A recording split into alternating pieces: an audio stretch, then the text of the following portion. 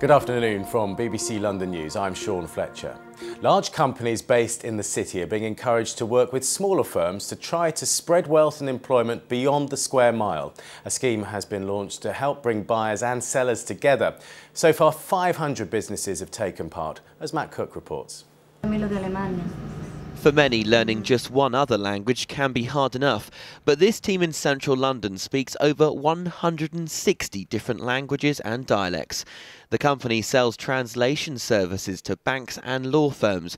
They convert written text from English into Arabic, French and German, but in recent years there's been demand from new countries. In particular, Russian language.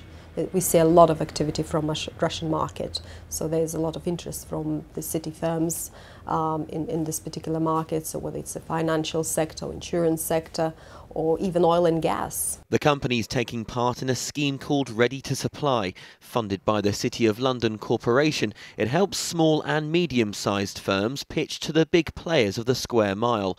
Workshops and a step-by-step guide are designed to open doors to lucrative contracts. It definitely helped us to identify opportunities.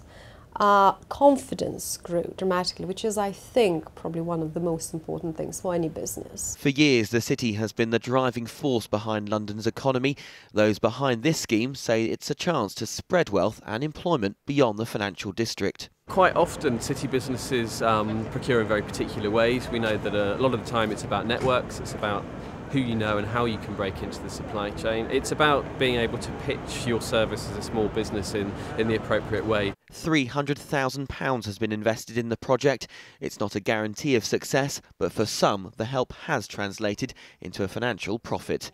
Matt Cook, BBC London News. A quick look at the weather. Following today's sunny intervals, it'll be warm overnight with fairly clear skies. On Sunday morning, it'll be bright and sunny before a hot afternoon with temperatures reaching 29 degrees Celsius. That's it. We'll be back tomorrow evening. But for me and the rest of the team, goodbye.